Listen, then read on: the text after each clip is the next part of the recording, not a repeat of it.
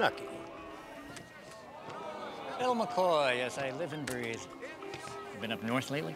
Funny you should ask. I just got back. Little souvenir shop. There are things you just can't get back home anymore. Load's coming in tomorrow night. Canadian Club, straight from the distillery. 500 crates at 100 clams per. That's a nice even number. Keeps the arithmetic easy. I am a simple fisherman after all. Not anymore, you're not. And he took the loaves and fishes, looked at his disciples and said, fuck it, we're going into the whiskey business. How much for the Hokablue? It's a big city, Billy boy. A lot of thirsty people. 40 grand. 35 and we'll do it once a week. What's that come to a crate? Fuck up a lot more than you're paying for it, that's for sure. You have a deal or no? Dirty chisel.